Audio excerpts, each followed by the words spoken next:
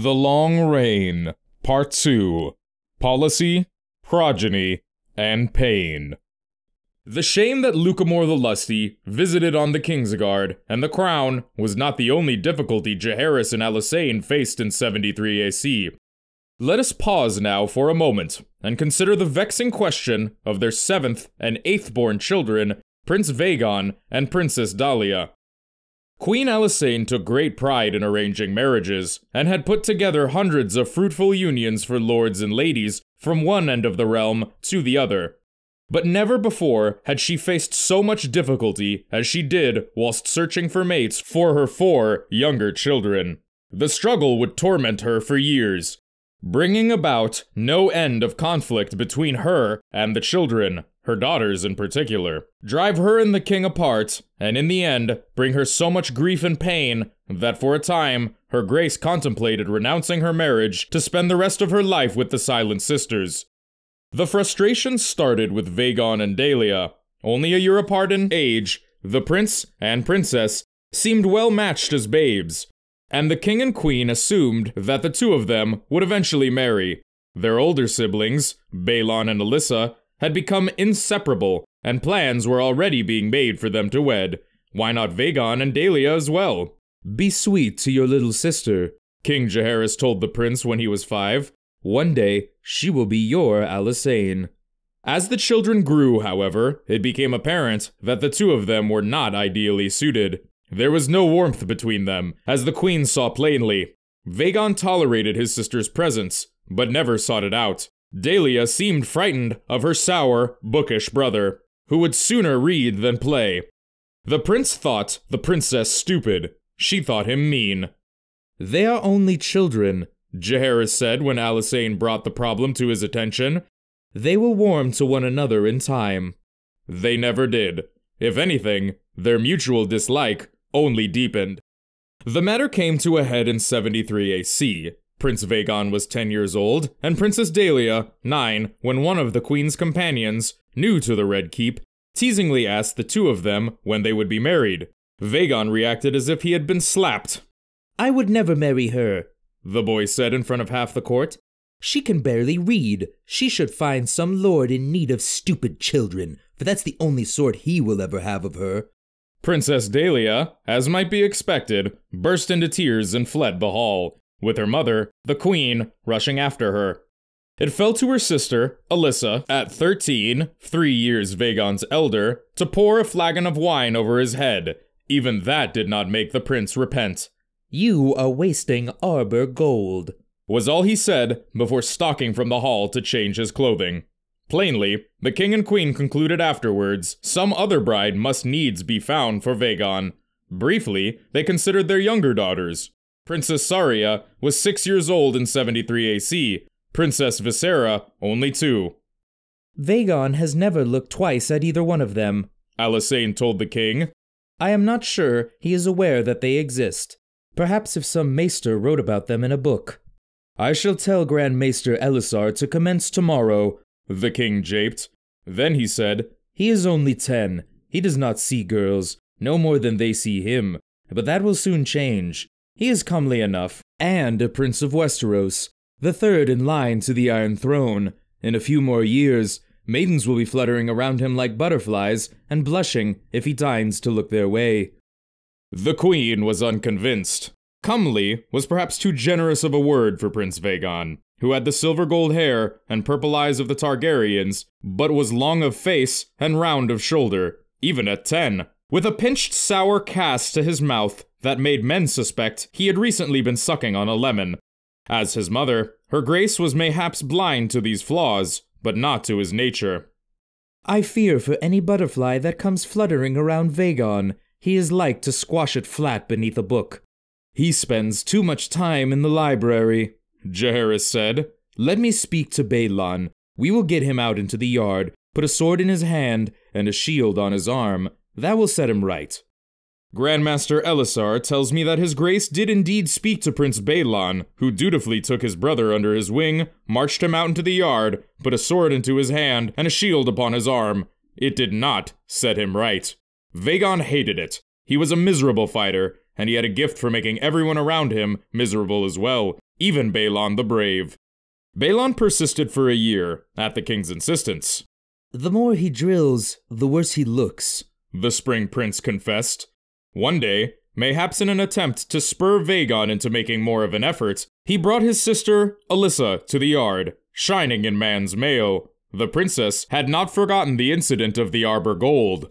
Laughing and shouting mockery, she danced around her little brother and humiliated him 100 times, whilst Princess Dahlia looked down from a window. Shamed beyond endurance, Vagon threw down his sword and ran from the yard, never to return. We shall return to Prince Vagon in due course, but let us turn now to a joyful event. In 73 AC, King Jaehaerys and Queen Alysanne were blessed again by the gods when Prince Aemon's wife, the Lady Jocelyn, presented them with their first grandchild. Prince Rhaenys was born on the 7th day of the 7th moon of the year, which the Septons judged to be highly auspicious.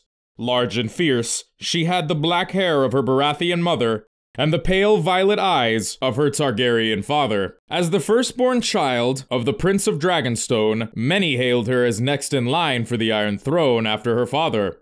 When Queen Alysanne held her in her arms for the first time, she was heard to call the little girl, quote, "our queen-to-be." Inbreeding, as in so much else, Balon the Brave was not far behind his brother, Aemon.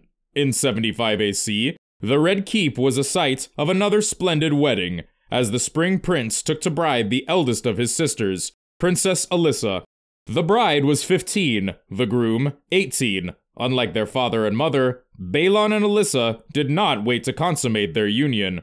The betting that followed their wedding feast was the source of much ribald humor in the days that followed. For the young bride's sounds of pleasure could be heard all the way to Duskendale, men said. A Shire maid might have been abashed by that, but Alyssa Targaryen was as bawdy a wench as any barmaid in King's Landing, and she herself was fond of boasting. "I mounted him, and I took him for a ride," she declared the morning after the betting. "And I mean to do the same tonight. I love to ride." Nor was her brave prince the only mount the princess would claim that year. Like her brothers before her, Alyssa Targaryen meant to be a dragon rider, and sooner rather than later. Aemon had flown at 17, Balon at 16. Alyssa meant to do it at 15. According to the tales set down by the Dragon Keepers, it was all that they could do to persuade her to not claim Balerion. "He is old and slow, princess," they had to tell her. "Surely you want a swifter mount." In the end, they prevailed, and Princess Alyssa ascended into the sky upon Meleys, a splendid scarlet she-dragon, never before ridden. "Red maidens, the two of us," the princess boasted, laughing. "But now we've both been mounted." The princess was seldom long away from the dragon pit after that day. Flying was the second sweetest thing in the world, she would oft say, and the very sweetest thing could not be mentioned in the company of ladies. The Dragon Keepers had not been wrong. Meleys was as swift a dragon as Westeros has ever seen, easily outpacing Syraxes and Vhagar when she and her brothers flew together. Meanwhile, the problem of their brother Vagon persisted, to the queen's frustration. The king had not been entirely wrong about the butterflies. As the years passed and Vagon matured, young ladies at the court began to pay him some attention. Age and some uncomfortable discussions with his father and his brothers had taught the prince the rudiments of courtesy, and he did not squash any of the girls to the queen's relief. But he took no special notice of any of them either. Books remained his only passion: history, cartography, mathematics, languages. Grand Maester Elisar, never a slave to propriety, confessed to having given the prince a volume of erotic drawings, thinking, mayhaps, that pictures of naked maidens, comporting with men and beasts and one another, might kindle Vagon's interests in the charms of women. The prince kept the book, but showed no change in behavior. It was on Prince Vagon's 15th name day in 78 AC, a year short of his manhood, that Jaehaerys and Alysanne broached the obvious solution to the Grand Maester. "Do you think that, mayhaps, Vagon might have the makings of a maester?" "No," Elisar replied bluntly. "Can you see him instructing some lord's children how to read and write and do simple sums? Does he keep a raven in his chamber, or any sort of bird? Can you imagine him removing a man's crushed leg, or delivering a baby? All of these are required of maesters." The Grand Maester paused, then said, Vagon is no maester, but he could well have the makings of an archmaester in him. The Citadel is the greatest repository of knowledge in the known world. Send him there. Mayhaps he will find himself in the library. That, or he'll get so lost amongst the books that you never need concern yourselves with him again. His words struck home. 3 days later, King Jaehaerys summoned Prince Vagon to his solar to tell him that he would be taking ship for Old Town in a fortnight. The Citadel will take good charge of you, His Grace said. It is for you to determine what becomes of you. The prince responded curtly, as was his wont. Yes, father. Good. Afterwards, Jaehaerys told the queen that he thought Vagon almost smiled. Prince Baelon had not ceased smiling since his marriage. When not aloft, Baelon and Alyssa spent every hour together, most oft in their bedchamber. Prince Baelon was a lusty lad, for those same shrieks of pleasure that had echoed through the halls of the Red Keep on the night of their bedding were heard many another night in the years that followed, and, soon enough, the much-hoped-for result appeared, and Alyssa Targaryen grew great with child. In 77 AC, she gave her brave prince a son they named Viserys. Septim Barth described the boy as a plump and pleasant lad who laughed more than any babe I've ever known, and nursed so lustily he drank his wet nurse dry. Against all advice, his mother clapped the boy in swaddling clothes, strapped him to her chest, and took him aloft on Melees when he was 9 days old. Afterward, she claimed Viserys giggled the whole time. Bearing and delivering a child may be a joy for a young woman of 10 and 7, like the Princess Alyssa, but it is quite another matter for one of 40, like her mother, Queen Alysanne. The joy was therefore not entirely unalloyed when her grace was found to be pregnant once again.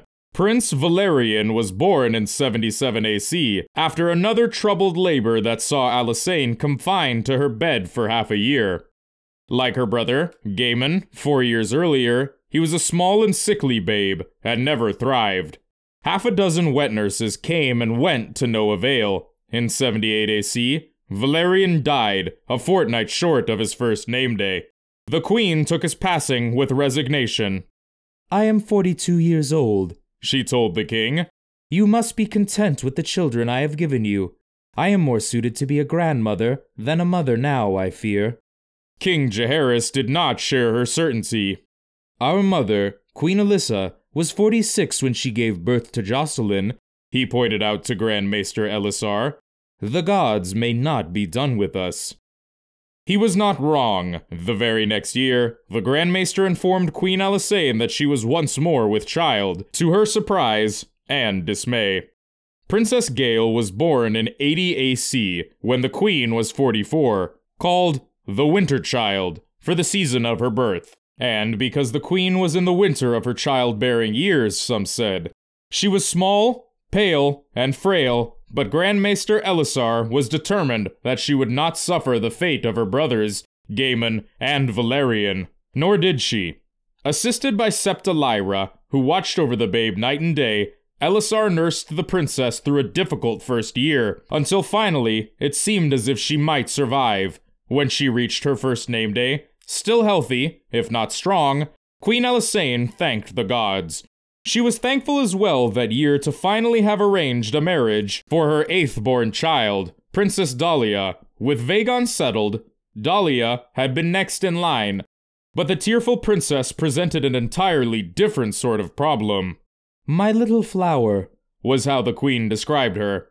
Like Alysanne herself, Dahlia was small. On her toes, she stood 5 foot 2 inches, and there was a childish aspect to her that led everyone who met her to think she was younger than her age.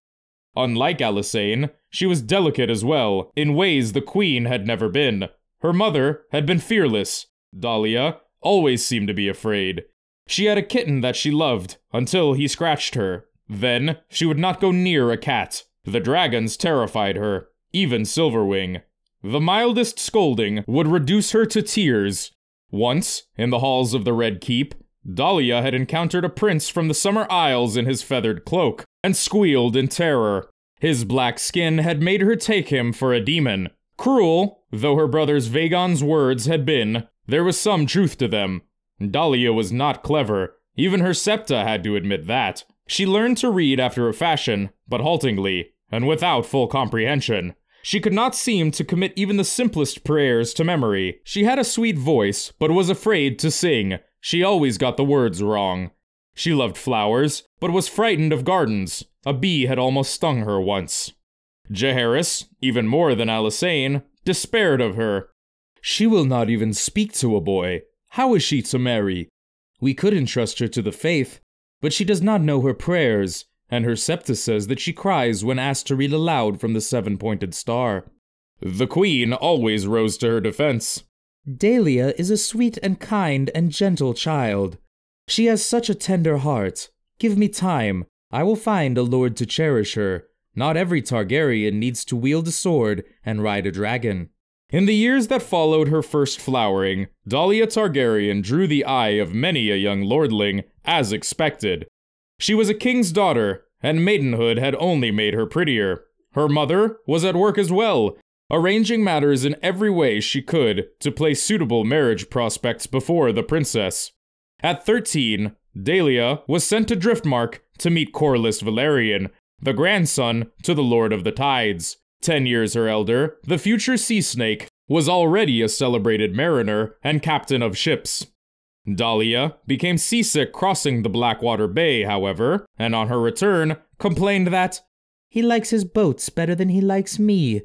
She was not wrong in that. At 14, she kept company with Dennis Swan, Simon Staunton, Gerald Templeton, and Ellard Crane, all promising squires of her own age, but Staunton tried to make her drink wine, and Crane kissed her on the lips without her leave, reducing her to tears. By year's end, Dahlia had decided she hated all of them. At 15, her mother took her across the Riverlands to Raventree, in a wheelhouse, as Dahlia was afraid of horses, where Lord Blackwood entertained Queen Alysanne lavishly, whilst his son paid court to the princess. Tall, graceful, courtly, and well-spoken, Royce Blackwood was a gifted bowman, a fine swordsman, and a singer who melted Dahlia's heart with ballads of his own composition. For a short while, it seemed as if a betrothal might be in the offing, and Queen Alysanne and Lord Blackwood even began to discuss wedding plans. It all fell to pieces when Dahlia learned that the Blackwoods kept the old gods, and she would be expected to say her vows before a weirwood. They don't believe in the gods, she told her mother, horrified. I'd go to hell. Her 16th name day was fast approaching, and with it, her womanhood. Queen Alysanne was at her wits' end, and the king had lost his patience. On the first day of the 80th year since Aegon's conquest, he told the queen he wanted Dahlia wed before the year's end. If she wants, I can find 100 men and line them up before her naked, and she can pick the one that she likes, he said. I would sooner she wed a lord, but if she prefers a hedge knight, or a merchant, or Pate the pig boy, I am past the point of caring, so long as she picks someone. 100 naked men would frighten her, Alysanne said, unamused. 100 naked ducks would frighten her, the king replied. And if she will not wed? The queen asked. Majel says the faith will not want a girl who cannot read her prayers. There are still the Silent Sisters, said Jaehaerys. Must it come to that? Find her someone gentle as she is, a kind man, who will never raise his voice or his hand to her, who will speak to her sweetly and tell her she is precious and protect her against dragons and horses and bees and kittens and boys with boils and whatever else it is she fears. I shall do my best, your grace, Queen Alysanne promised. In the end, it did not require 100 men, naked or clothed. The queen explained the king's command to Dahlia gently but firmly, and offered the choice of 3 suitors, each of whom was eager for her hand. Pate the pig boy was not amongst them, it should be said. The 3 men that Alysanne had selected were great lords or sons of great lords. Whichever man she married, Dahlia would have wealth and position. Boromund Baratheon was the most imposing of the candidates. At 28, the Lord of Storm's End was the image of his father, brawny and powerful, with a booming laugh, a great black beard, and a mane of thick black hair. As the son of Lord Rogar by Queen Alyssa, he stood half-brother to Alysanne and Jaehaerys, and Dahlia knew and loved his sister, Jocelyn, from her years at court, which was thought to be much in his favor. Sir Tywin Lannister was the wealthiest contender, heir to Casterly Rock and all its gold. At 20, he was nearer to Dahlia's own age, and thought to be one of the handsomest men in all the realm. Lithe and slender, with long golden mustachios and hair of the same hue, always clad in silk and satin, the princess would be well protected in Casterly Rock.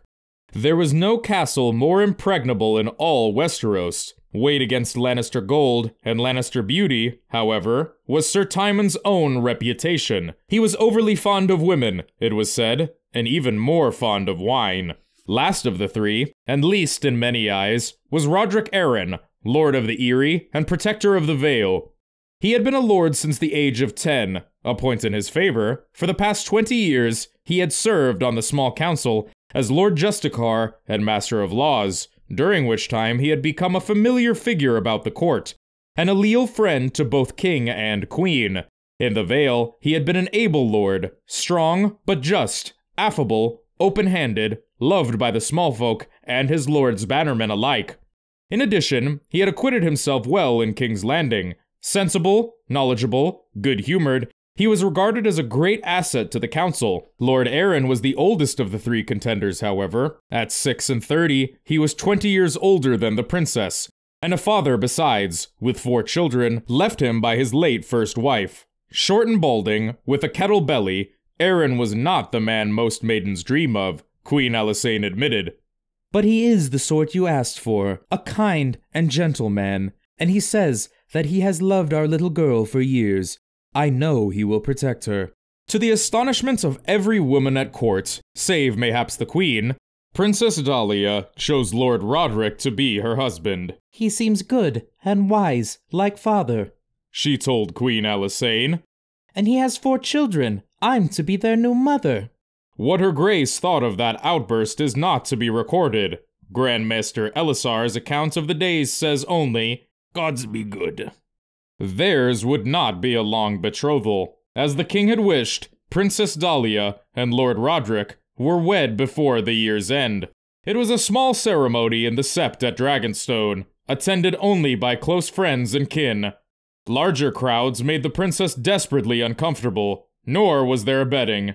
Oh, I could not bear that. I should die of shame, the princess told her husband-to-be, and Lord Roderick had acceded to her wishes. Afterward, Lord Arryn took his princess back to the Eyrie. My children will need to meet with their new mother, and I want to show the Vale to Dahlia. Life is slower there, and quieter. She will like that, I swear to you, your grace. She will be safe and happy. And so she was, for a time. The eldest of Lord Roderick's 4 children, from his first wife, was a daughter, Ellis, 3 years older than the new stepmother. The 2 of them clashed from the first. Dahlia doted on the 3 younger children, however, and they seemed to adore her in turn.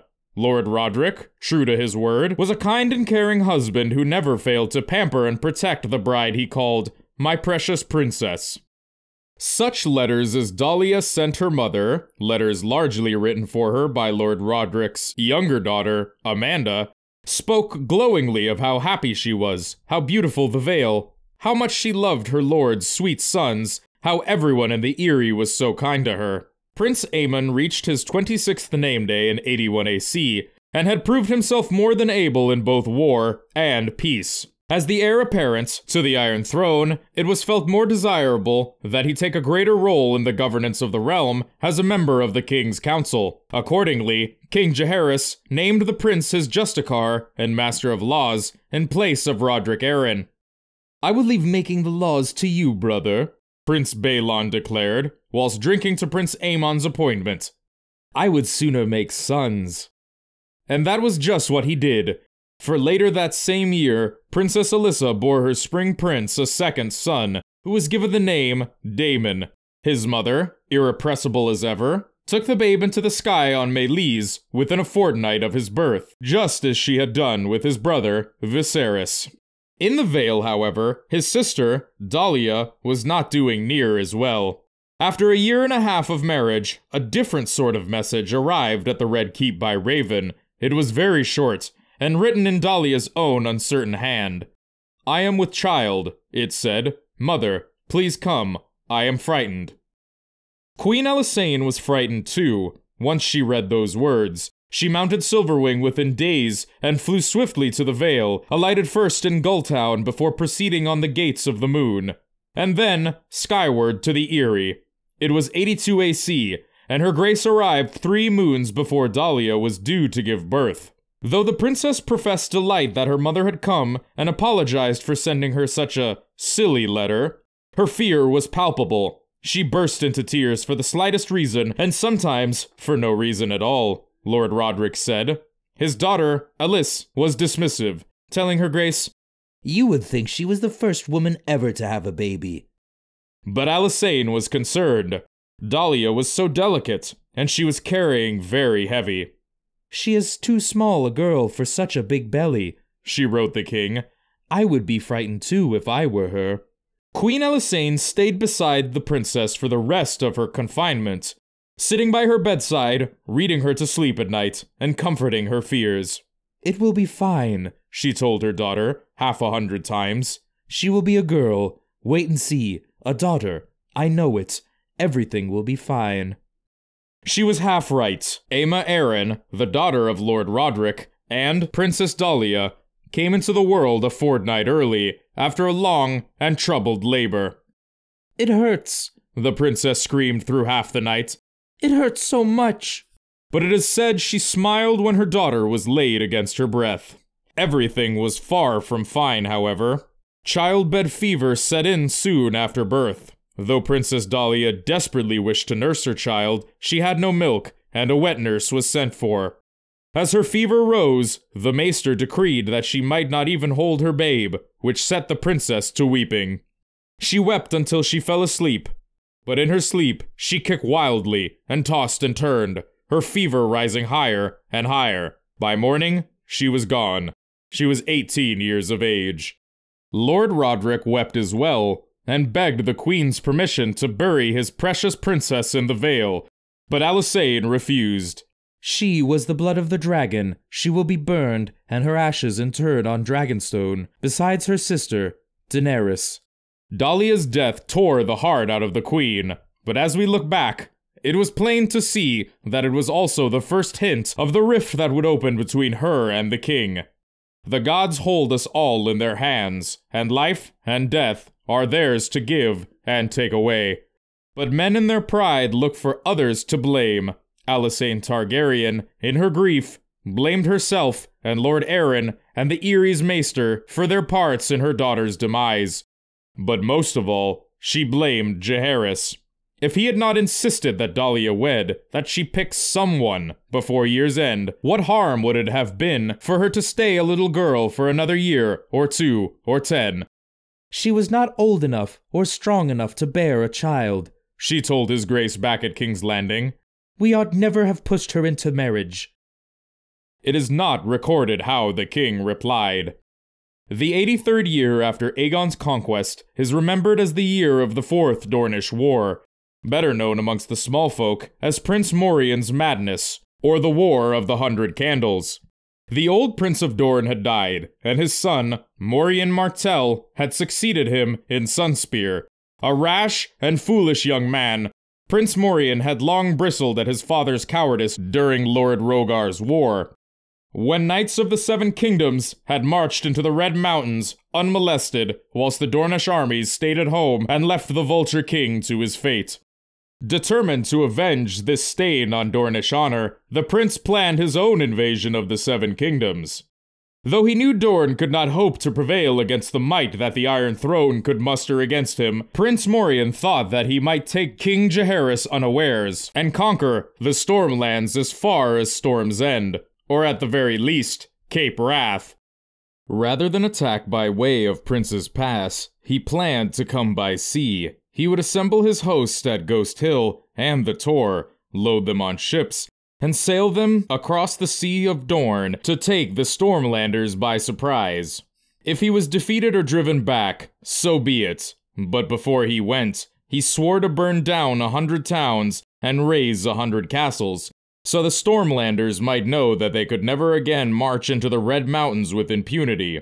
The madness of this plan can be seen in the fact that there are neither 100 towns nor 100 castles on Cape Wrath, nor even a third that number.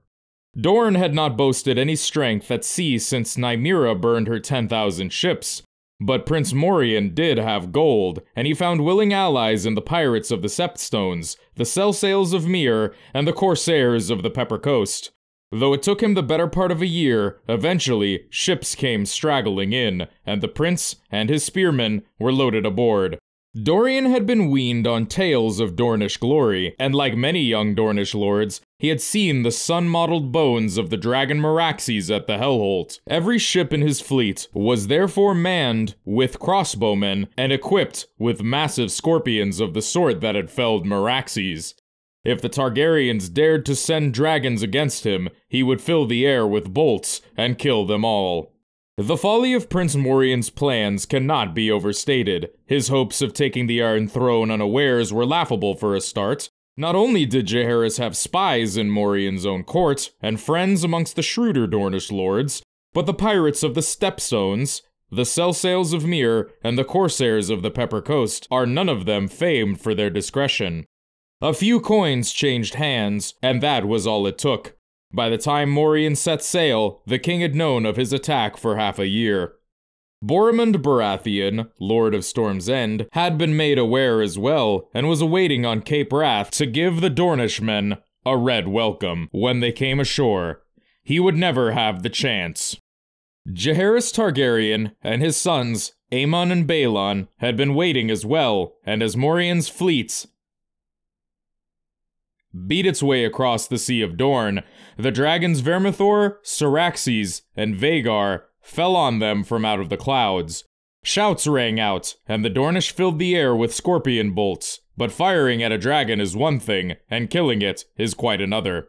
A few bolts glanced off the scales of the dragons, and one punched through Vhagar's wing, but none of them found any vulnerable spots, as the dragons swooped and banked and loosed great blasts of fire. One by one, the ships went up in gouts of flame. They were still burning when the sun went down, like 100 candles floating on the sea.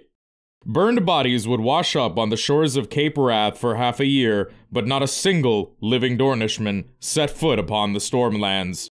The Fourth Dornish War was fought and won in a single day. The pirates of the Stepstones, the Sell-Sails of Myr, and the Corsairs of the Pepper Coast became less troublesome for a time, and Mara Martell became the Princess of Dorne. Back in King's Landing, King Jaehaerys and his sons received a riotous welcome. Even Aegon the Conqueror had never won a war without losing a man. Prince Baelon had another cause for celebration as well. His wife Alyssa was again with child. This time, he told his brother Aemon, he was praying for a girl. Princess Alyssa was brought to bed again in 84 AC. After a long and difficult labor, she gave Prince Baelon a third son, a boy they named Aegon after the Conqueror. "They call me Baelon the Brave," the prince told his wife at her bedside. "But you are far braver than me. I would sooner fight a dozen battles than do what you've just done." Alyssa laughed at him. "You were made for battles, and I was made for this. Viserys, and Daemon, and Aegon, that's 3. As soon as I'm well, let's make another. I want to give you 20 sons, an army of your own." It was not to be. Alyssa Targaryen had a warrior's heart in a woman's body, and her strength failed her. She never fully recovered from Aegon's birth, and died within the year, at only 24. Nor did Prince Aegon long survive her. He perished half a year later, still shy of his first name day. Though shattered by his loss, Baelon took solace in the 2 strong sons that she had left him, Viserys and Daemon, and never ceased to honor the memory of his sweet lady with the broken nose and mismatched eyes. And now I fear we must turn our attention to one of the more troubling and distasteful chapters in the long reign of King Jaehaerys and Queen Alysanne. The matter of their 9th-born child, Princess Saria. Born in 67 AC, 3 years after Dahlia, Saria had all the courage that her sister lacked, along with a voracious hunger for milk, for food, for affection, for praise. As a babe, she did not so much cry as scream, and her ear-piercing wails became the terror of every maid in the Red Keep. She wants what she wants, and she wants it now, Grandmaster Elisor wrote of the princess in 69 AC, when she was only 2. 7 save us all when she is older. The dragon keepers had best lock up the dragons. He had no notion of how prophetic those words would be. Septim Barth was more reflective, as he observed the princess at the age of 12 in 79 AC. She is the king's daughter, and well aware of it. Servants see to her every need, though not always as quickly as she might like. Great lords and handsome knights show her every courtesy. The ladies of the court defer to her. Girls of her own age vie with one another to be her friends.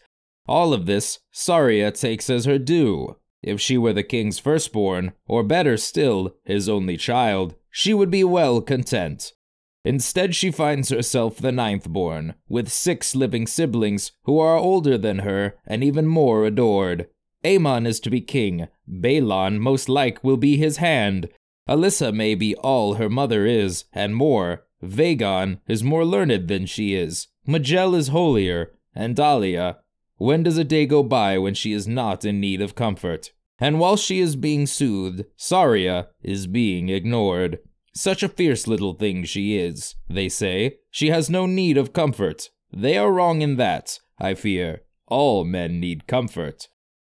Arya Targaryen had once been thought to be wild and willful, given to acts of disobedience. But Princess Saria's girlhood made Arya seem a model of decorum by comparison. The border between innocent pranks, wanton mischief, and acts of malice is not always discerned by one so young, but there can be no doubt that the princess crossed it freely. She was forever sneaking cats into her sister Dahlia's bedchamber, knowing that she was frightened of them. Once she filled Dahlia's chamber pot with bees. She slipped into White Sword Tower when she was 10, stole all the white cloaks she could find, and dyed them pink. At 7, she learned when and how to steal into the kitchens to make off with cakes and pies and other treats. Before she was 11, she was stealing wine and ale instead. By 12, she was like as not to arrive drunk when summoned to the sept for prayer. The king's half-witted fool, Tom Turnip, was the victim of many of her japes, and her unwitting cat's paw for others. Once, before a great feast, where many lords and ladies were to be in attendance, she persuaded Tom that it would be much funnier if he performed naked. It was not well received. Later, far more cruelly, she told him that if he climbed the Iron Throne he could be king, but the fool was clumsy at the best of times and prone to tremors, and the throne sliced his arms and legs to pieces. "She is an evil child," her septa said of her afterwards. Princess Saria had half a dozen septas and as many bedmaids before she turned 13. This is not to say that the princess was without her virtues. Her maesters affirm that she was very clever, as bright as her brother Vagon in her own way. She was certainly pretty, taller than her sister Dahlia, and not half so delicate, and as strong and as quick and spirited as her sister Alyssa. When she wanted to be charming, it was hard to resist her. Her big brothers, Aemon and Balon, never failed to be amused by her mischief, though they never knew the worst of it. And long before she was half grown, Saria had learned the art of getting anything she wanted from her father. A kitten, a hound, a pony, a hawk, a horse. Jaehaerys did draw a firm line at an elephant. Queen Alysanne was far less gullible, however, and Septim Barth tells us that Saria's sisters all misliked her to various degrees.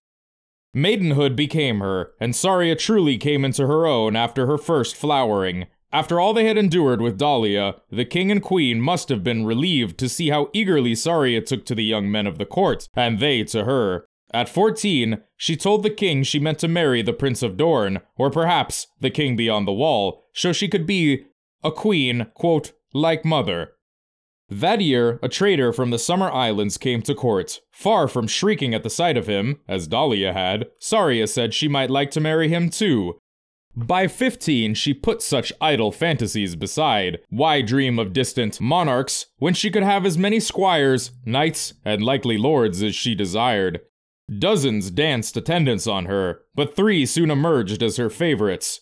Jonah Mouton was the heir to Maidenpool. Redroy Connington was the 15-year-old lord of Griffin's Roost, and Braxton Beesbury, called Stinger, was a 19-year-old knight, the finest lance in the Reach, and the heir to the Honeyholt. The princess had female favorites as well. Perry Ann Moore and Alice Turnbury, two maids of her own age, became her dearest friends. Saria called them Pretty Perry and Sweetberry. For more than a year, the three maids and the three young lords were inseparable at every feast and ball.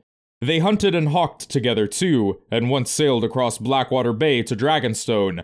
When the three lords rode at rings or crossed swords in the yard, the three maids were there to cheer them on.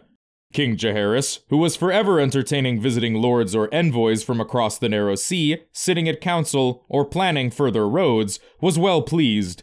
They would not need to scour the realm to find a match for Saria, when three such promising young men were here at hand. Queen Alysanne was less convinced. Saria is clever, but not wise, she told the king. Lady Perianne and Lady Alice were pretty, vapid, empty-headed little fools from what she had seen of them, whilst Connington and Mouton were callow boys. And I do not like this Stinger. I've heard he sired a bastard in the Reach, and another here in King's Landing. Jaehaerys remained unconcerned. It is not as if Saria were ever alone with any of them. There were always people about, serving men and maids, grooms, and men-at-arms. What mischief can they get up to with so many eyes around them? He did not like the answer when it came. One of Saria's japes was their undoing. On a warm spring night in 84 AC, shouts and screams from a brothel called the Blue Pearl drew notice of two men of the city watch. The screams were coming from Tom the Turnip, who was lurching helplessly in circles trying to escape from half a dozen naked whores, whilst the patrons of the house laughed uproariously and shouted on the harlots. Jonah Mouton, Redroy Connington, and the Stinger Beesbury were amongst those patrons, each one drunker than the last. They had thought it would be funny to see old Turnip do the deed, Redroy admitted. Then Jonah Mouton laughed and said the jape had all been Saria's notion, and what a funny girl she was. The watchmen rescued the hapless fool and escorted him back to the Red Keep. The three lords they brought before Sir Robert Redwine, their commander. Sir Robert delivered them to the king, ignoring Stinger's threats and Connington's clumsy attempt to bribe him. "It is never pleasant to lance a boil," Grandmaster Elisar wrote of the affair. "You never know how much pus will come out, or how badly it will smell." The pus that burst forth from the Blue Pearl would smell very badly indeed. The three drunken lords had sobered somewhat by the time the king confronted them from atop the Iron Throne and put up a bold front. They confessed to making off with Tom Turnip and bringing him to the Blue Pearl. None of them said a word concerning Princess Saria. When his grace ordered Mouton to repeat what he had said about the princess, he blushed and stammered and claimed the watchman had misheard. Jaehaerys finally ordered the three lordlings taken to the dungeons. Let them sleep in a black cell tonight. Mayhaps they'll tell a different tale come morning. It was Queen Alysanne, knowing how close Lady Perianne and Lady Alice had been to the three lords, who suggested they be questioned as well. Let me speak with them, your grace. If they see you up there, on the Iron Throne, glaring down at them, they will be so frightened, they will never say a word. The hour was late, and her guardsmen found both girls asleep, sharing a bed in Lady Perianne's chambers. The queen had them brought before her in her solar. Their three young lords were in the dungeon, she told the girls. If they did not wish to join them, they would tell the truth. It was all she needed to say. Strawberry and Pretty Perry stumbled over one another in their eagerness to confess. Before long, both of them were weeping and pleading for forgiveness. Queen Alysanne let them plead, never saying a word. She listened, as she had done before at 100 women's courts. Her grace knew how to listen. It was just a game at the start, Pretty Perry said. Saria was teaching Alice how to kiss, so I asked if she would teach me too. The boys train at fighting every morning. Why shouldn't we train at kissing? That's what girls are meant to do, isn't it? Alice Turnberry agreed. Kissing was sweet, she said, and one night we started kissing with our clothes off, and that was scary but exciting. We took turns pretending we were boys. We never meant to be wicked, we were only playing. Then Saria dared me to kiss a real boy, and I dared Perry to do the same, and both of us dared Saria, but she said she would do us one better. She would kiss a man grown, a knight. That's how it began with Roy and Jonah Stinger. Lady Perianne jumped back in then to say that afterwards it was Stinger who did the training for all of them. He has 2 bastards, she whispered. One in the Reach, and one right here on the Street of Silk. Her mother is a whore at the Blue Pearl. That was the only mention of the Blue Pearl. Neither of the trolls knew the slightest thing concerning poor Tom the Turnip, as irony would have it, Grandmaster Elisir would write afterwards. But they knew a great deal about certain other things, none of which had been their fault. Where were your scepters during all of this? The Queen demanded, when she had heard them out. Where were your maids and the lords? They would have been attended. Where were their grooms, their men-at-arms, the squires and serving men? Lady Perianne was confused by the question. We told them to wait without, she said, in the tone of one explaining that the sun rises in the east. They're servants. They do what you tell them. The ones who knew, they knew to keep quiet. Stinger said he'd have their tongues out if they talked, and Saria is smarter than the Septas. That was where Sweetberry broke down and began to sob and tear at her dressing gown. She was so sorry, she told the Queen. She had never wanted to be bad. Stinger made her and Saria, said she was a craven, so she showed them. But now she was with child, and she did not know who the father was. And what was she to do? All you can do tonight is go to bed, Queen Elisane told her. On the morrow we shall send a scepter to you, and you can make a confession of your sins. The mother will forgive you. My mother won't, said Alice Turnberry, but she went as she was told. Lady Perianne helped her sobbing friend back to her room. When the Queen told him what she had learned, King Jaehaerys could scarce credit a word of it. Guards were sent forth, and a succession of squires, grooms, and maids were dragged before the Iron Throne for questioning. Many of them wound up in the dungeons with their masters, once their answers had been heard. Dawn had come by the time the last of them had been led away. Only then did the Queen and King send for Princess Saria. The princess surely knew that something was amiss when the Lord Commander of the Kingsguard and the Commander of the City Watch appeared together to escort her to the throne room. It was never good when the king received you whilst seated on the Iron Throne. The great hall was almost empty when she was brought in. Only Grandmaster Elisar and Septim Barth had been summoned to bear witness. They spoke for the Citadel and the Starry Sept, and the king felt a need for their guidance. But there were things like to be said that day that his other lords need never know. It is oft said that the Red Keep has no secrets, that there are rats in the walls who hear everything and whisper in the ears of sleepers by night. Mayhap so, for when Princess Saria came before her father, she appeared to know all that had happened at the Blue Pearl, and be not the least abashed. I told them to do it, but I never thought they would, she said lightly. That must have been so funny, turnip dancing with the whores. Not for Tom, said the king from the Iron Throne. He is a fool, Princess Saria answered with a shrug. Fools are meant to be laughed at. Where is the harm in that? Turnip loves it when you laugh at him. It was a cruel jape, said Queen Elisane. But just now, there are other matters that concern me more. I have been speaking with your ladies. Are you aware that Alice Turnberry is with child? It was only then that the princess came to realize that she was not there to answer for Tom Turnip, but for more shameful sins. For a moment, Saria was at a loss for words, but only for a moment. Then she gasped and said, My sweet berry, truly, oh, what has she done? Oh, my sweet little fool. If Septim Barth's testimony is to be believed, a tear rolled down her cheek. Her mother was not moved. You know perfectly well what she has done, what all of you have done. We will have the truth from you now, child. And when the princess looked to her father, she found no comfort there. Lie to us again, and it will go very much the worse for you, King Jaehaerys told his daughter. Your 3 lords are in the dungeons, you ought to know, and what you say next may determine where you sleep tonight. Saria crumbled then, and the words came tumbling out, one after another. In a rush, a flood that left the princess almost breathless. She went from denial to dismissal to quibbling to contrition to accusation to justification to defiance in the space of an hour, with stops at giggling and weeping along the way, Septim Barth would write. She never did it. They were lying. It never happened. How could they believe that? It was just a game. It was just a jape. Who said that? That was not how it happened. Everyone likes kissing. She was sorry. Perry started it. It was such fun. No one was hurt. No one ever told her kissing was bad. Sweetbury had dared her. She was so ashamed. Balon used to kiss Alyssa all the time. Once she started, she did not know how to stop. She was afraid of the stinger. The mother above had forgiven her. All the girls were doing it. The first time she was drunk, she had never wanted to. It was what men wanted.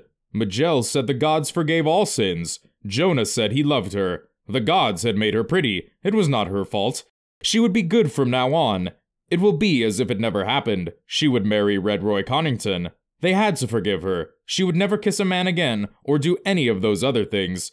It wasn't her who was with child. She was their daughter. She was their little girl. She was a princess. If she were queen, she would do as she liked. Why wouldn't they believe her? They never loved her. She hated them. They could whip her if they wanted, but she would never be their slave. She took my breath away, this girl. There was never a mummer in all the land who gave such a performance, but by the end, she was exhausted and afraid, and her mask slipped. "What have you done?" the king said, when at last the princess ran out of words. "Seven save us, what have you done? Have you given one of these boys your maidenhead? Tell me true." "True?" said Saria. It was in that moment, with that word, that the contempt came out. "No, I gave it to all three. They all think they were the first. Boys are such silly fools." Jaehaerys was so horrified he could not speak, but the queen kept her composure. "You are very proud of yourself, I see. A woman grown and nearly 7 and 10. I am sure you think you have been very clever, but it is one thing to be clever and another to be wise. What do you imagine will happen now, Saria?" "I will be married," the princess said. "Why shouldn't I be? You were married at my age. I shall be wedded and bedded. But to whom? Jonah and Roy both love me. I could take one of them, but they are both such boys. Stinger does not love me, but he makes me laugh and sometimes makes me scream. I could marry all three of them, why not? Why should I have just one husband? The Conqueror has 2 wives, and Maegor had 6 or 8. She had gone too far. Jaehaerys rose to his feet and descended the iron throne, his face a mask of rage. "You would compare yourself to Maegor? Is that who you aspire to be?" His grace had heard enough. "Take her back to her bedchamber," he told his guards, "and keep her there until I send for her again." When the princess heard his words, she rushed toward him, crying, "Father, father!" But Jaehaerys turned his back on her, and Giles Morrigan caught her by the arm and wrenched her away. She would not go of her own accord, so the guards were forced to drag her from the hall, wailing and sobbing and calling for her father. Even then, Septim Barth tells us, Princess Saria might have been forgiven and restored to favor if she had done as she was told, if she had remained meekly in her chambers reflecting on her sins and praying for forgiveness. Jaehaerys and Alysanne met all the next day with Barth and Grandmaster Elysir discussing what was to be done with the 6 sinners, particularly the princess. The king was angry and unyielding, for his shame was deeply felt, and he could not forget Saria's taunting words about his uncle's wives. "She is no longer my daughter," he said more than once.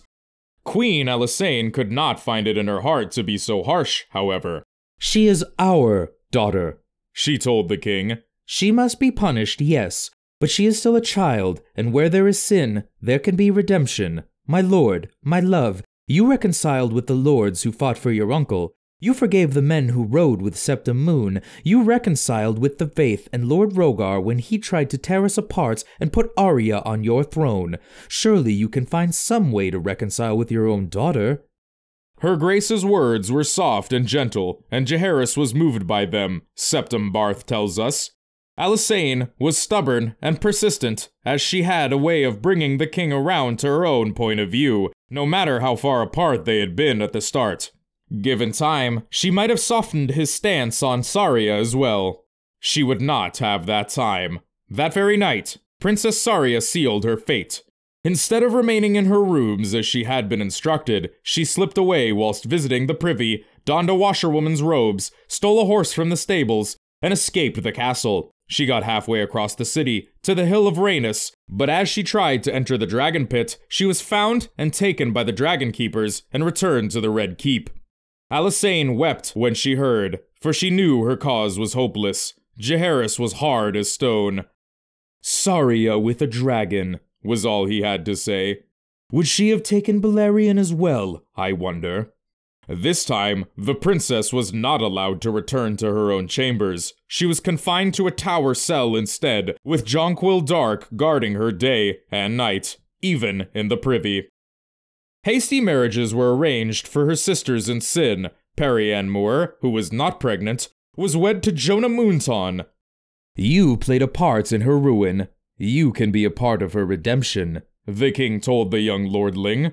The marriage proved to be a success, and in time, the two became the Lord and Lady of Maidenpool. Alice Turnberry, who was pregnant, presented a harder case, as Red Roy Connington refused to marry her.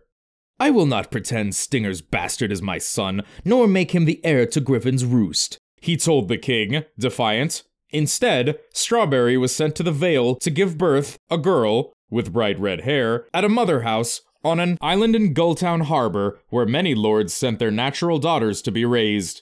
Afterwards, she was married to Dustin Pryor, the Lord of Pebble, an island off the Fingers.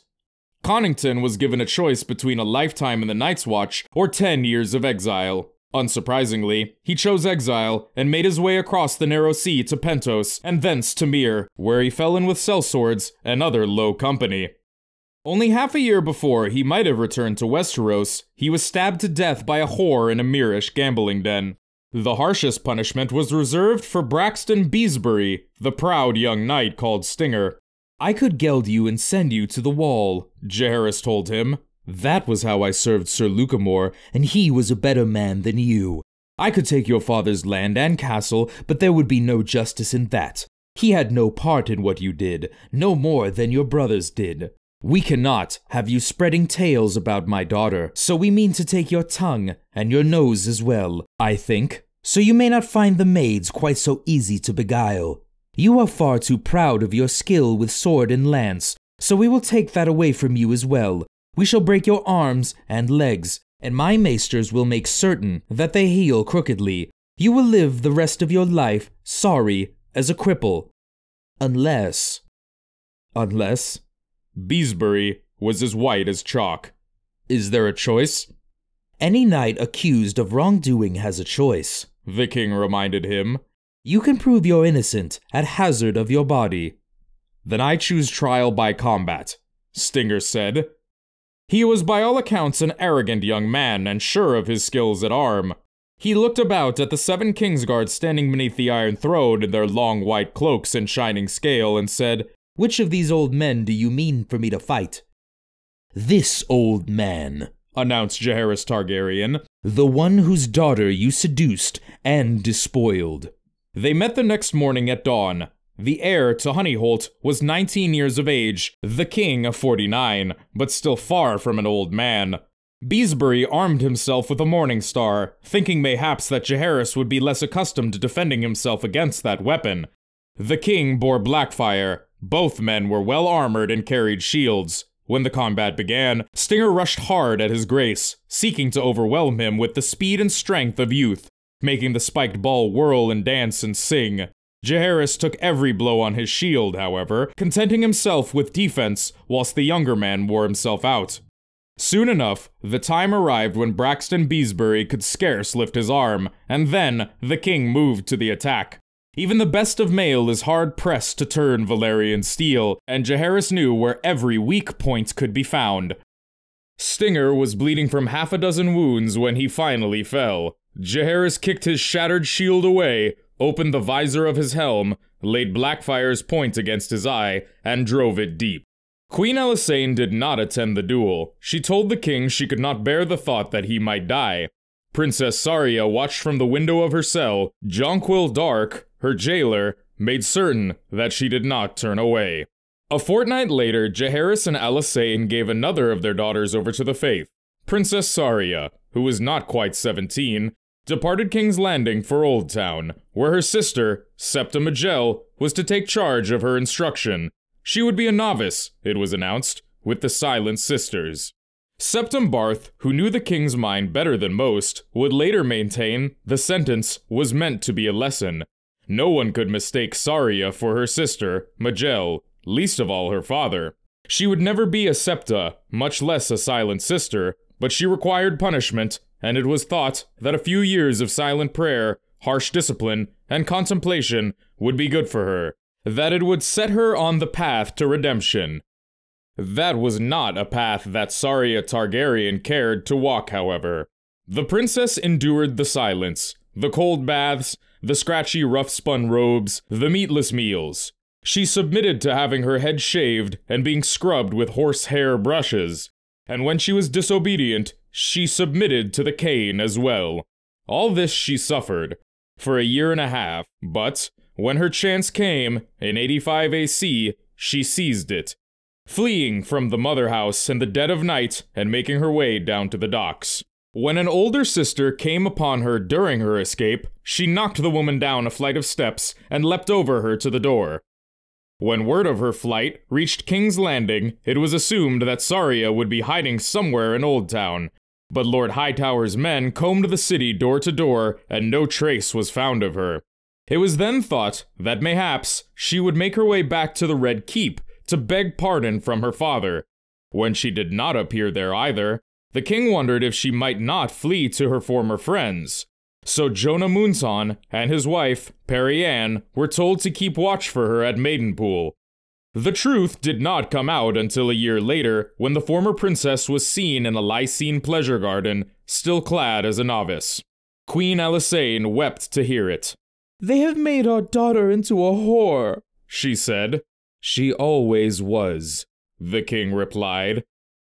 Jaehaerys Targaryen celebrated his 50th name day in 84 AC. The years had taken their toll on him, and those who knew him well said that he was never the same after his daughter Saria had disgraced and then abandoned him.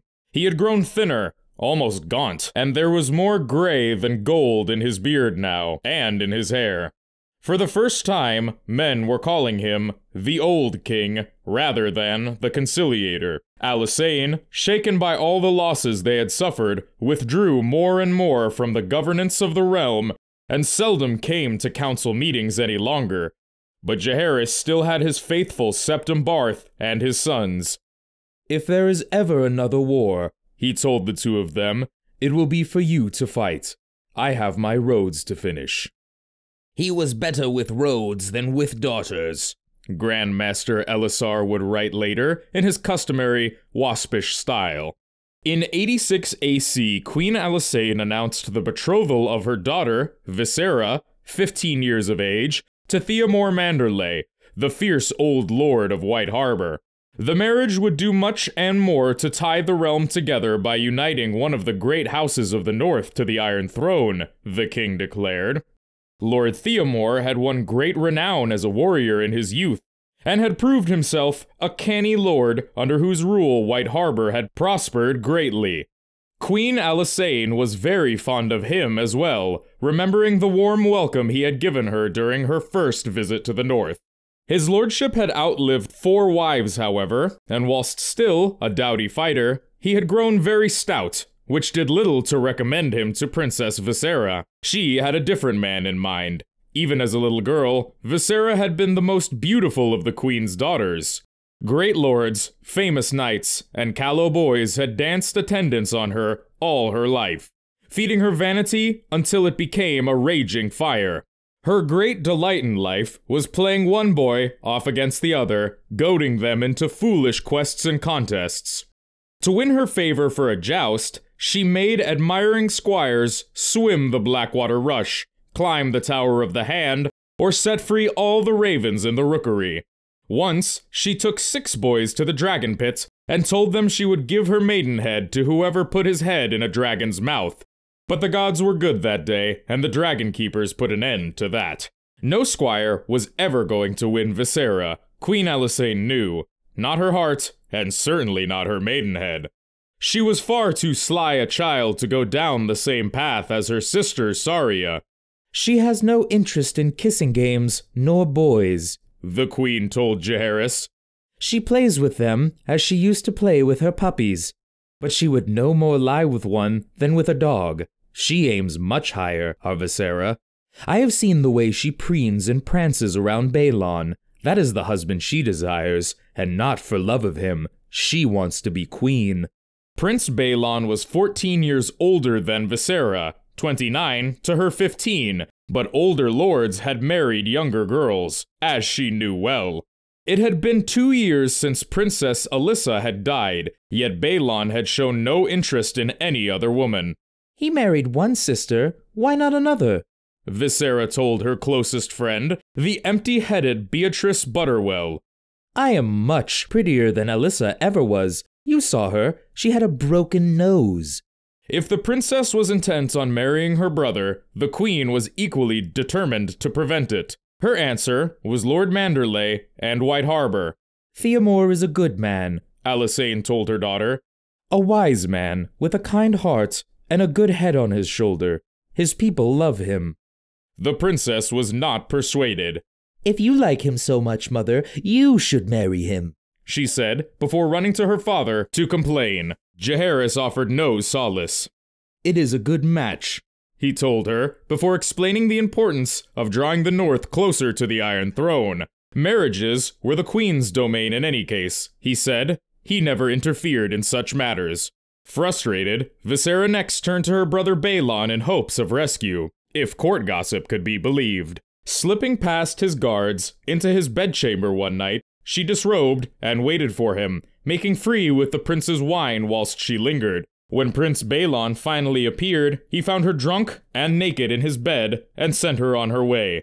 The princess was so unsteady that she required the help of 2 maids and a knight of the Kingsguard to get her safely back to her own apartments.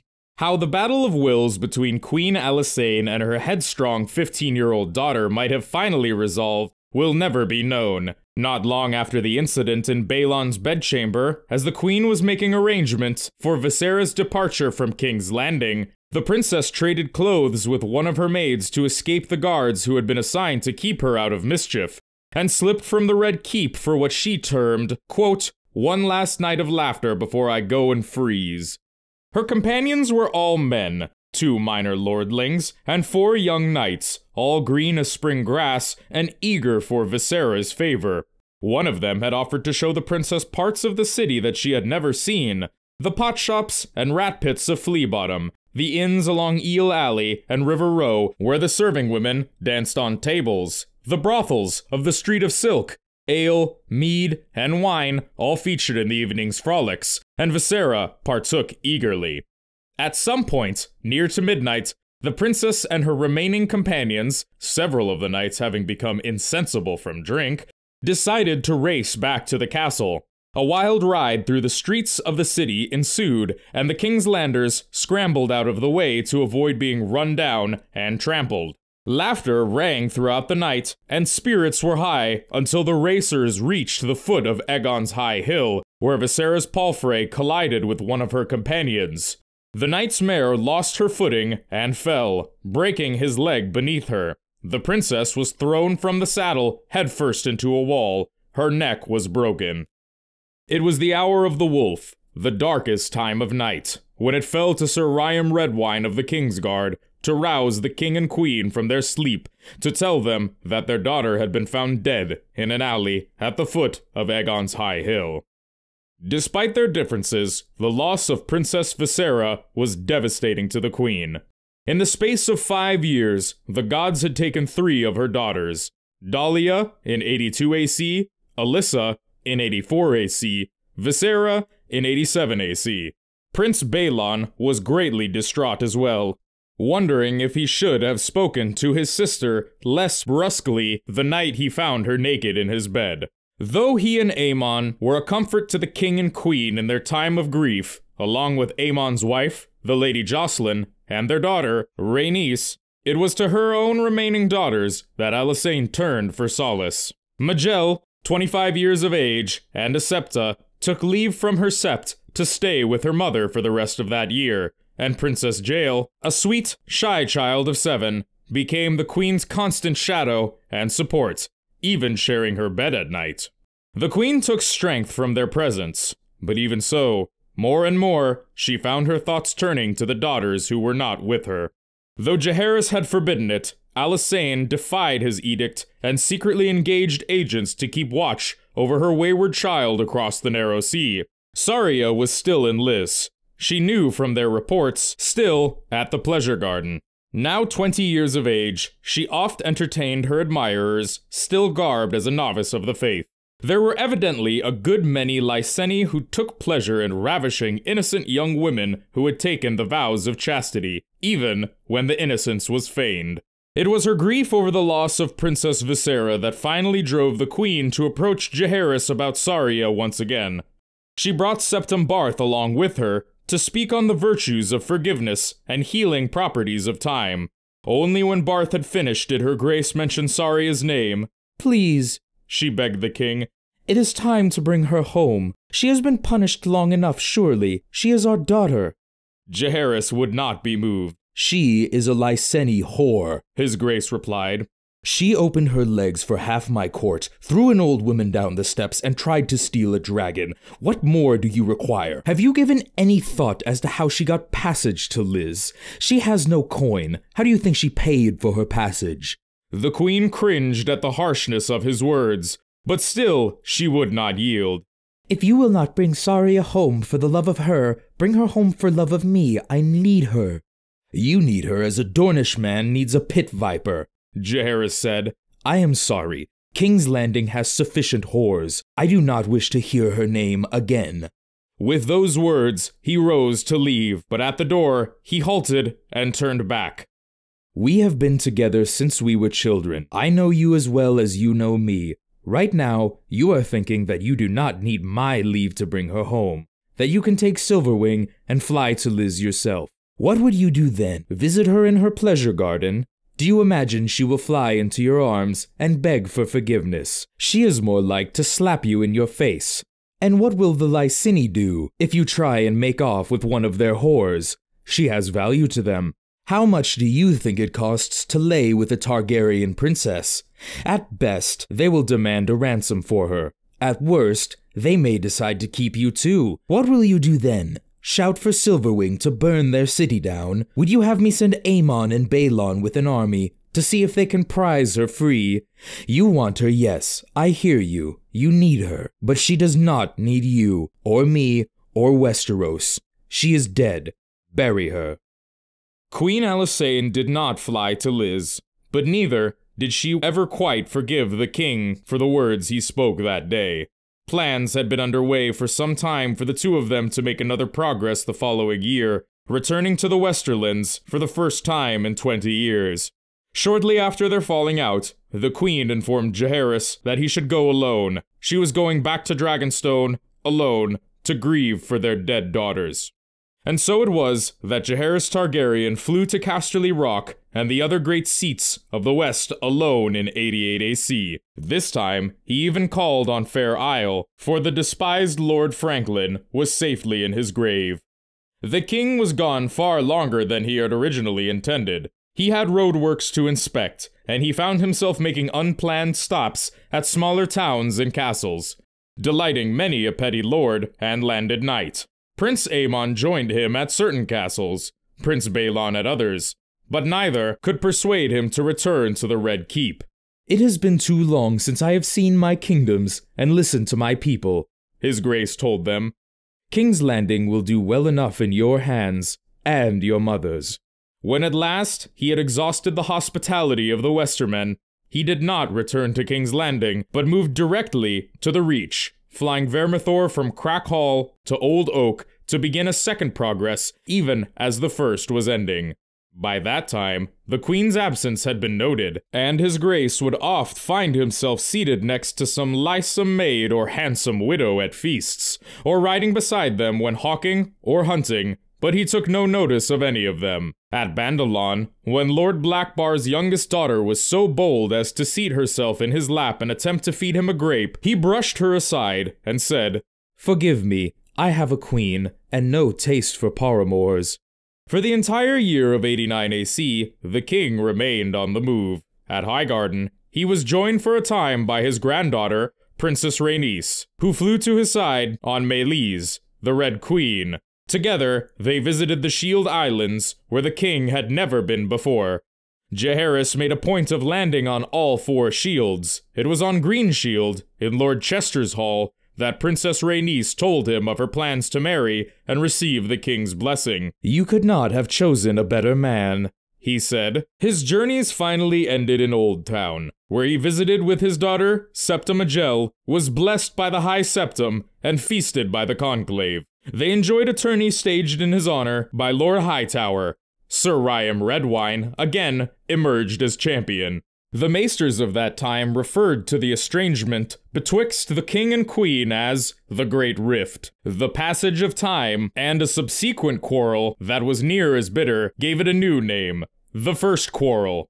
That is how it is known to this day. We shall speak of the second quarrel in good time. It was Septa Majel who bridged the rift. "This is foolish, father," she said to him. "Rhaenys is to be married next year, and it should be a great occasion. She will want all of us there, including both you and mother. Archmaesters call you the conciliator, I have heard. It is time that you conciliated." The scolding had the desired effect. A fortnight later, King Jaehaerys returned at last to King's Landing, and Queen Alysanne returned from her own self-imposed exile on Dragonstone. What words passed between them we can never know, but for a good while afterwards, they were once again as close as they had been before.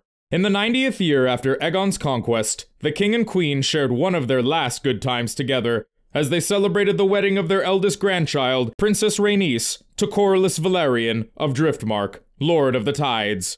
At 37, the Sea Snake was already hailed as the greatest seafarer Westeros had ever known. But with his 9 great voyages behind him, he had come home to marry and make a family. "Only you could have won me away from the sea," he told the princess. "I came back from the ends of the earth for you." Rhaenys, at 6 and 10, was a fearless young beauty, and more than a match for her mariner. A dragon rider since the age of 13, she insisted upon arriving for the wedding on Meleys, the Red Queen, the magnificent scarlet she-dragon that had once borne her aunt, Alyssa.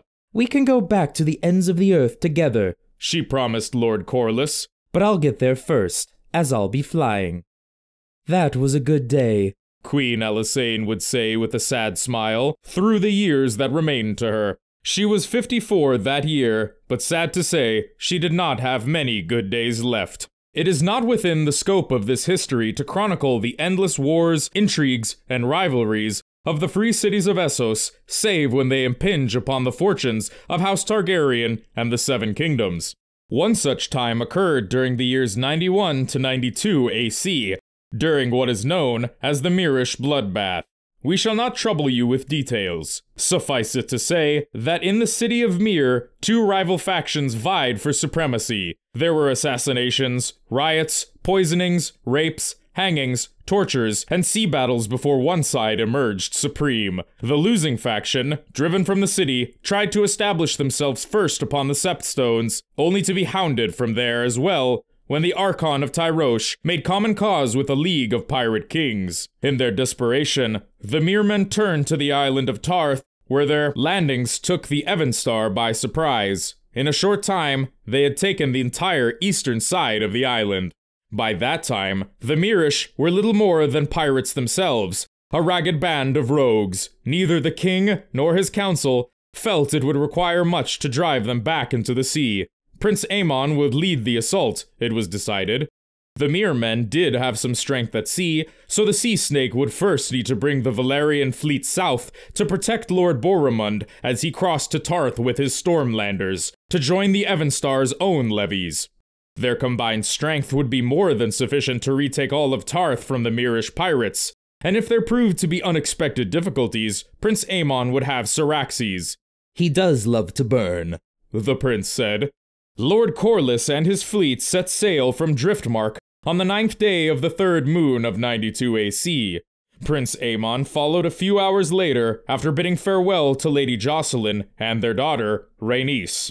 The princess had just learned she was expecting, else she would have accompanied her sire on Melees. Into battle, the prince said. As if I would ever have permitted that. You have your own battle to fight. Lord Corlys will want a son, I am sure, and I would like a grandson. Those were the last words he would ever speak to his daughter.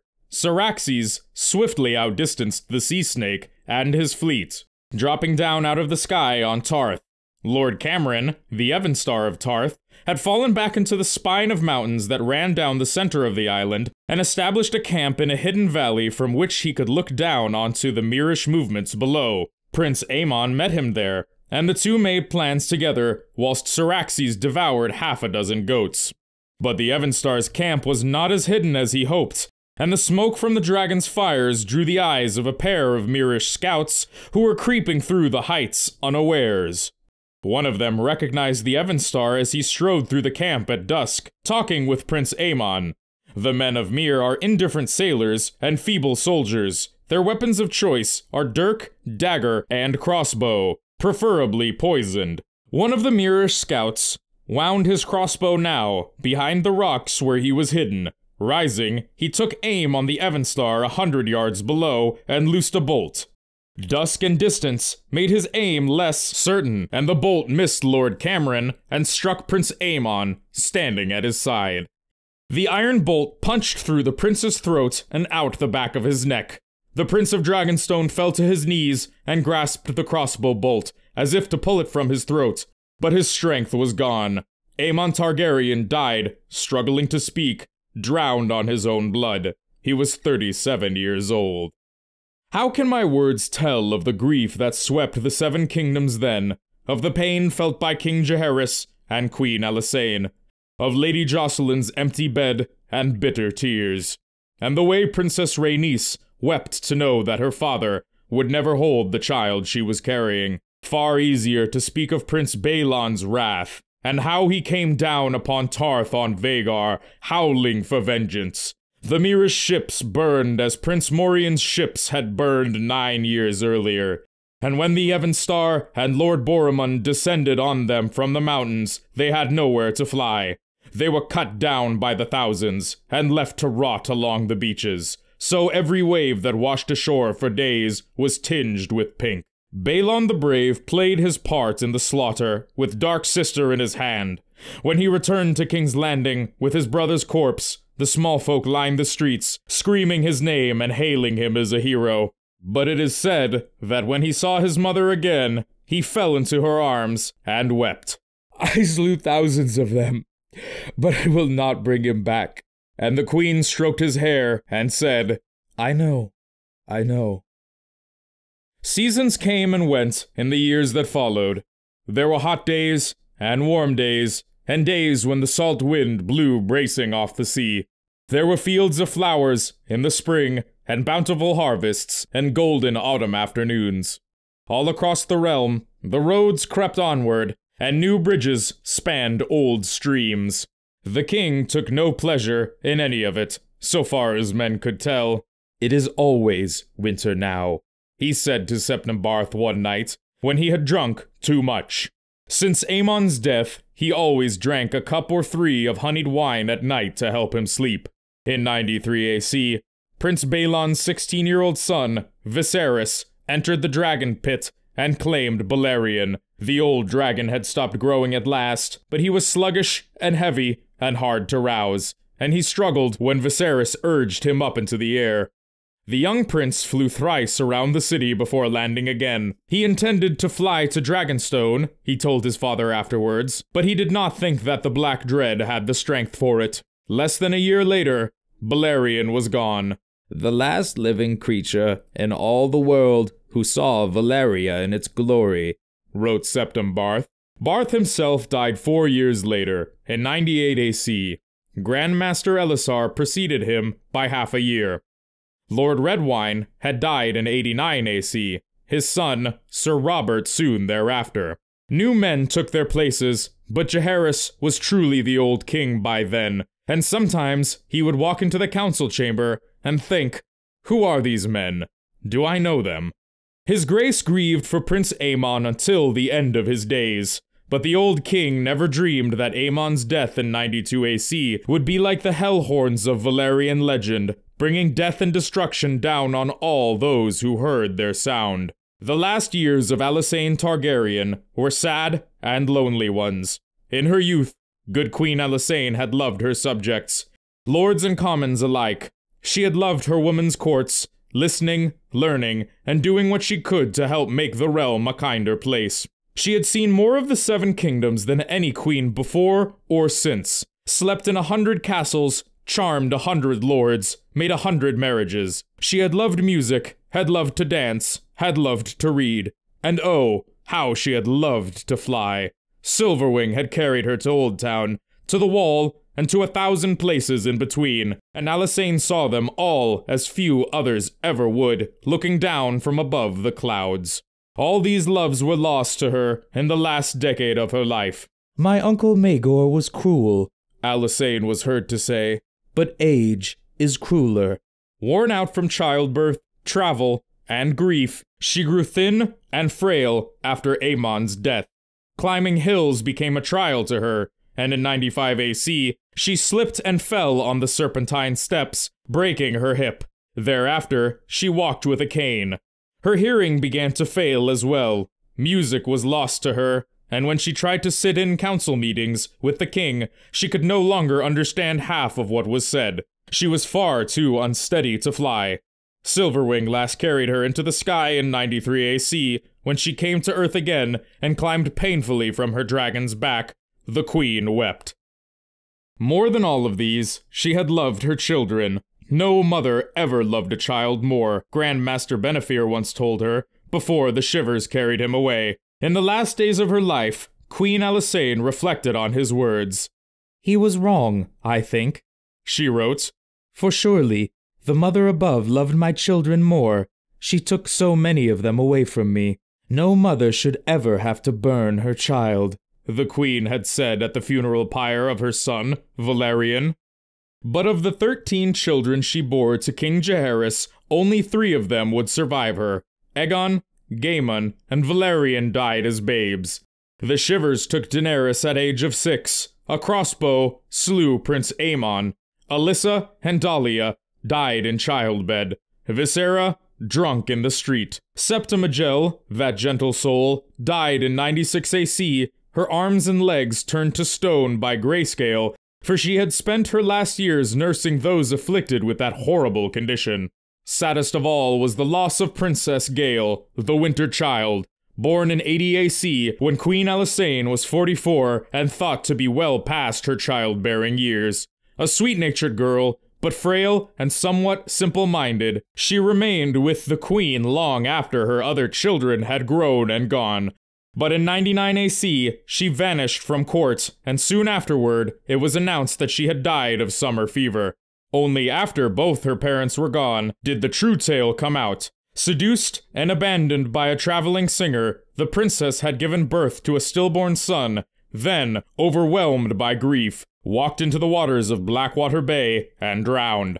Some say that Alysanne never recovered from that loss, for her winter child alone had been a true companion during her declining years. Saria still lived, somewhere in Volantis. She had departed from Liz some years before, an infamous woman, but a wealthy one. But she was dead to Jaehaerys, and the letters Alysanne sent her, secretly from time to time, all went unanswered. Vagon was an archmaester at the Citadel. A cold and distant son, he had grown to be a cold and distant man. He wrote as a son ought. His words were dutiful, but there was no warmth to them, and it had been years since Alysanne had last seen his face. Only Balon the Brave remained near her till the end. Her spring prince visited her as often as he could, and always won a smile from her. But Balon was the Prince of Dragonstone, hand of the king, forever coming and going, sitting at his father's side at council, treating with the lords. You will be a great king, even greater than your father, Alysanne told him the last time they were together. She did not know. How could she know? After the death of Princess Gale, King's Landing and the Red Keep became unbearable to Alysanne. She could no longer serve as she once had, as a partner to the king in his labors, and the court was full of strangers, whose names Alysanne could not quite recall. Seeking peace, she returned once more to Dragonstone, where she had spent the happiest days of her life with Jaehaerys. Between their first and second marriages, the old king would join her there when he could. How is it that I am the old king now, but you are still the good queen? He asked her once. Alysanne laughed. I am old as well, but I am still younger than you. Alysanne Targaryen died on Dragonstone on the first day of the 7th moon in 100 AC, a full century after Aegon's conquest. She was 64 years old.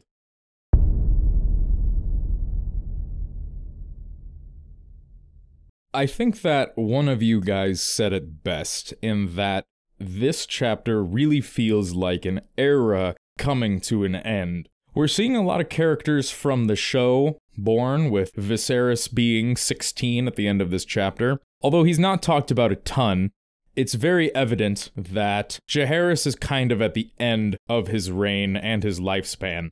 Which feels kind of weird considering we've spent so much of the book with him up to this point. I know we didn't start with him, but I would say most of the chapters up to this point have been with Jaehaerys kind of taking the lead as the main character, so it's going to be interesting to see how that transition plays out moving forward once Jaehaerys does finally pass and we get into the next generation of Targaryens.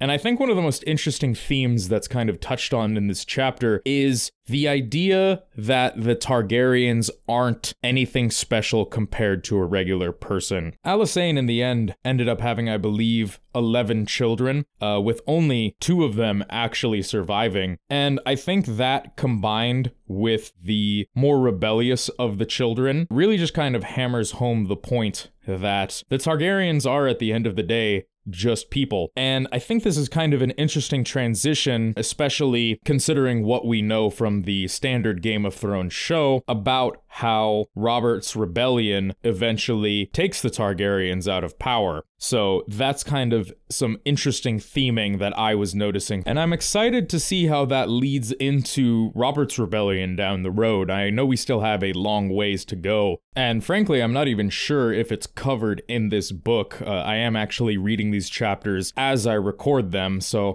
I don't have any knowledge about how the story's going until I have the chapters released, but the trend definitely seems to be some sort of degeneration of the Targaryen line as a whole.